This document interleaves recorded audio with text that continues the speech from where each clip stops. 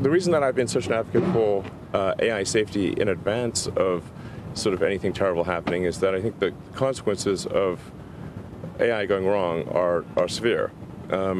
So we have to be proactive rather than reactive. Yeah, if you take the example of say, seatbelts were opposed by the auto industry for a very long time, even though the data was very clear that they're safe, that they radically improve deaths and injuries.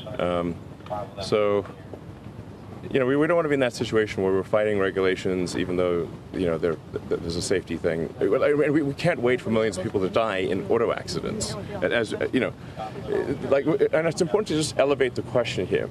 The question is really one of civilizational risk.